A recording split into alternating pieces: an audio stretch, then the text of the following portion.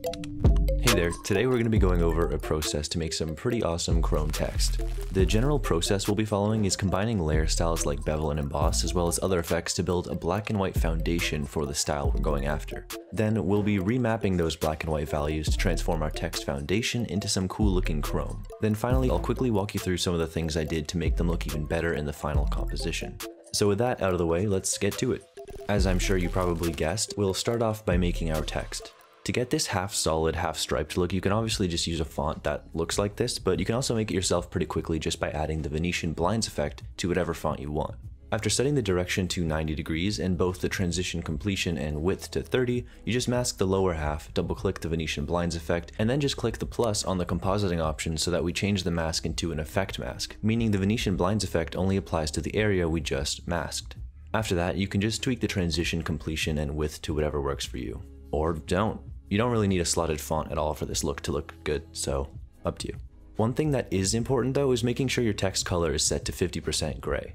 Pretty much everything we do for this effect hinges on the value or brightness of our text's color, so 50% gray is a perfect neutral starting point. Now I'll just select everything and pre-compose, making sure to move all attributes and rename it to text comp.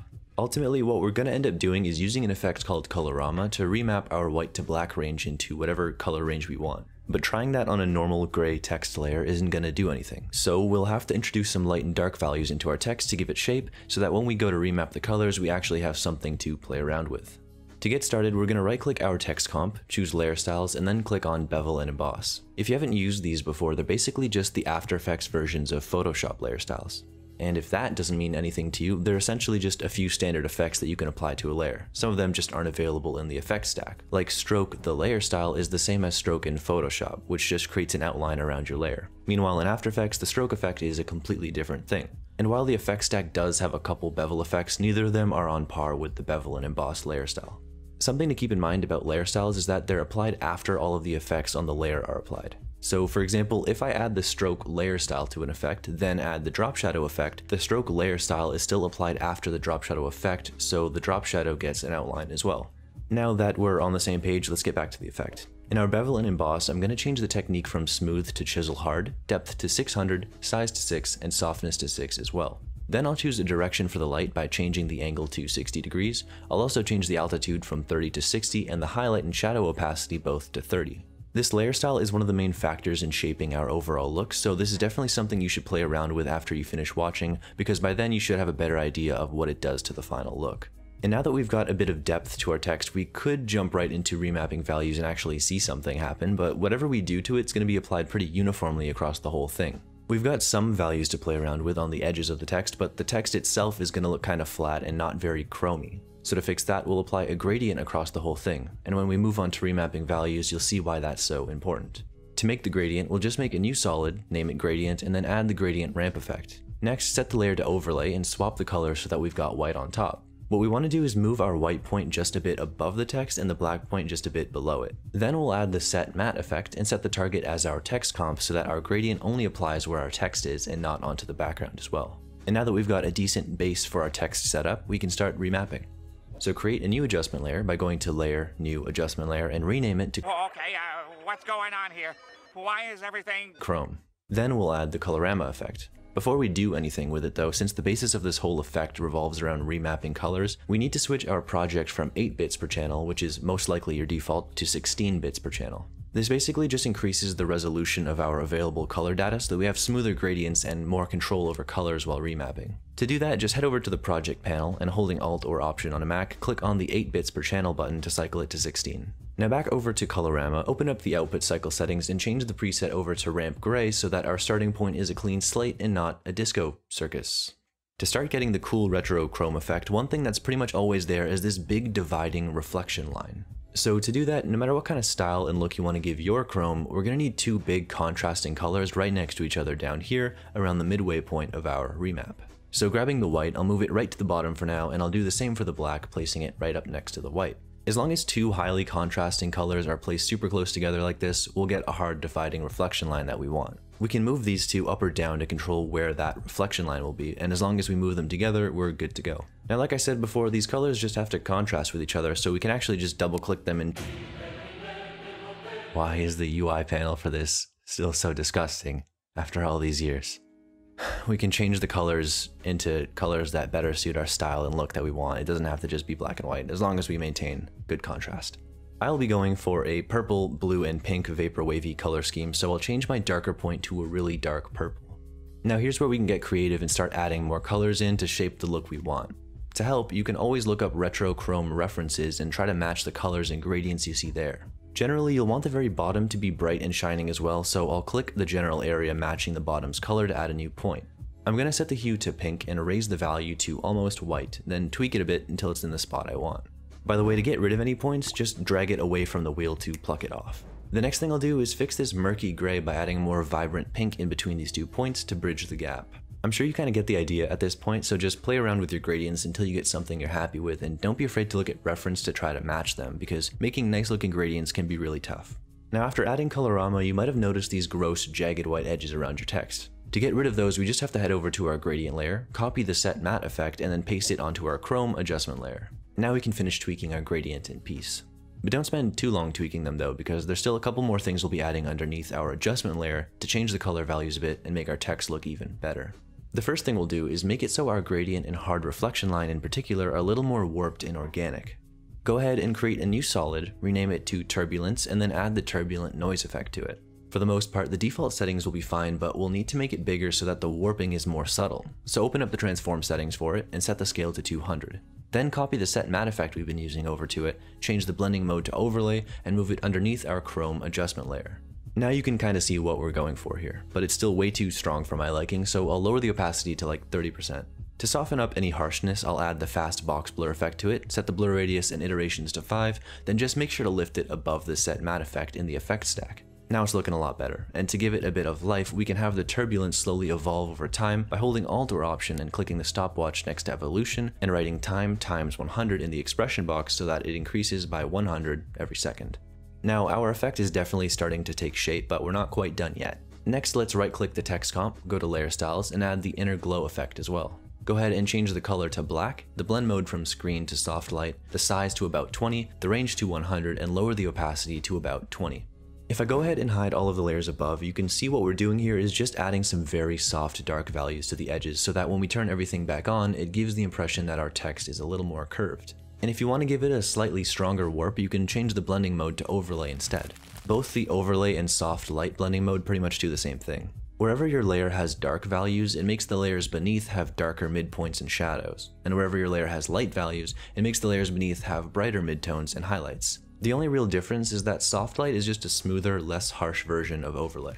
Now the last layer style we're going to add is inner shadow. The reason we're adding both an inner glow and an inner shadow is so that we can have a larger, softer inner glow paired with a smaller inner shadow so that we can make it even darker, meaning more warped, at the very edges of our text. So go ahead and change your blending mode from multiply to soft light, the size to 15, the distance to 0 so that it's applied evenly on all sides, and then lower the opacity to 20%.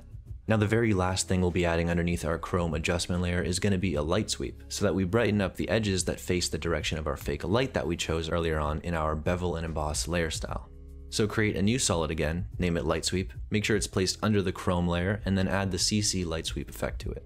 Now it sort of looks like it's working here, but if we turn off the chrome adjustment layer, we can see that it's not reacting to the edges of the text how it should be. Since we've just thrown it on a solid, it's using the solid's edges. To fix that, we'll copy over our trusty set matte effect and make sure we place it above the light sweep in our effect stack so that the solid gets clipped down to the shape of our text before the light sweep is applied. Now for the light sweep settings, I'll change the sweep intensity to 0 so that we only get edge light. Increase the width to fill the whole frame by setting it to something like 2000. Increase the edge intensity to 10, the edge thickness to 5, and change the light reception to cutout so that instead of the light being added on top of our solid, we're left with only our light. And finally, I'll set the blending mode to overlay.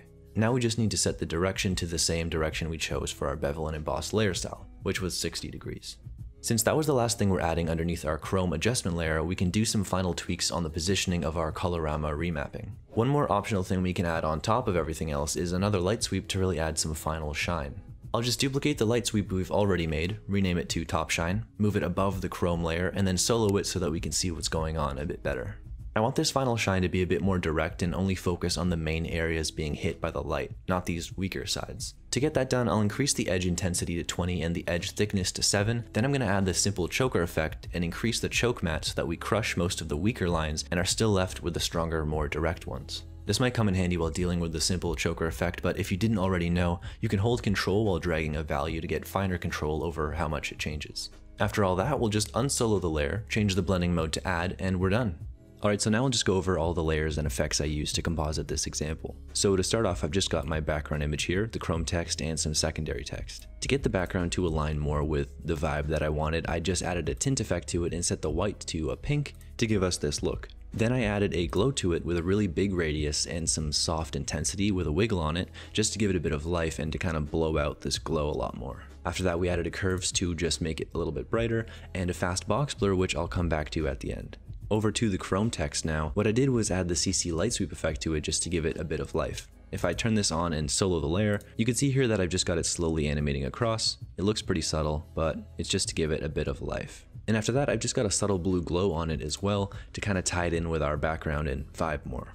Next is our secondary text. For this one, all I really did was stack 3 pink glows on top of each other. If you didn't already know, just like with drop shadows, if you stack a couple of subtle glows on top of each other, it's going to look a lot better than one strong glow. One thing I did want to mention with this layer is that a lot of times if you want something to be bright and glowing, people make the mistake of making their text or whatever it is they're glowing into the color that they want it to glow. But if you take a look at lightsabers or neon signs or even the sun, more often than not, the thing that's glowing is just going to be white, and the color of the glow is kind of what determines the color of the thing itself, if that makes sense. Alright, so next on the layer stack, we've just got the slow zoom controller. This layer is not really doing anything. I've just parented the text and background to it and then increased the scale by like 2% over the course of this title, just to give it a bit of motion. Now after that, we've got our 4x3 matte and our 4x3 solid. So the 4x3 matte is just a solid layer that I've made 4x3. And the reason we did that is because the solid underneath it is set to alpha inverted. And so we cut out that 4x3 square and it gives us only these black bars on the side. And now I could have just set the composition size to 4x3 and not have these black bars at all. But one of the reasons I wanted these black bars here is so that I could add a fast box blur to the 4x3 matte, set the blur to horizontal,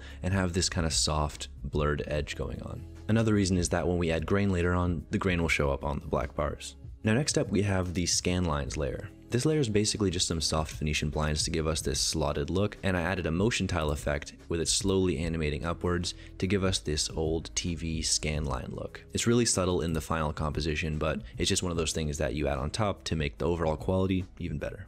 Alright, so finishing off with our adjustment layers, we have our overall glows adjustment. This one is just a couple glows on top of each other as well as the curves effect. This layer is basically just here to make the of edits text look even better, but it also serves as a nice overall bloom for the whole composition, as well as it focuses some really good glow right here on the highlights of our chrome text. So if I turn this on and off, you can kind of see what I'm talking about there.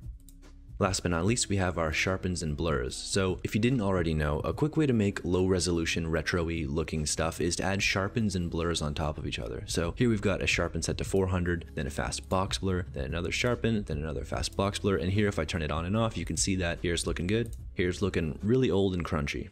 But that's exactly what we want, so it's perfect. And in between all that, I've just added a add grain effect to add some subtle grain on the sides and on the composition itself. And this is pretty much it. One thing I did add afterwards is going into the background layer.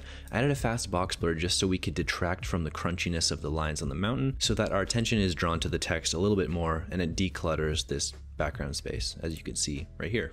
And that's it. That's just a quick walkthrough of the Chrome compositing example. So hopefully after seeing that, you've got some inspiration on what you can do to composite the Chrome yourself. This whole mix of adding values with layer styles as well as using colorama to remap those values is really powerful, and you can get a ton of looks with this. So if you end up making anything cool with it, feel free to tag me on Twitter or Instagram. You can find the link to both of those in the description. And that's all for this video. So if you liked it, head over to my channel, watch another one of my videos, and if you like that one too, then maybe you should just subscribe because I got some bangers on here. We only make bangers on this channel, okay? We're full of bangers. It's Banger Central over here.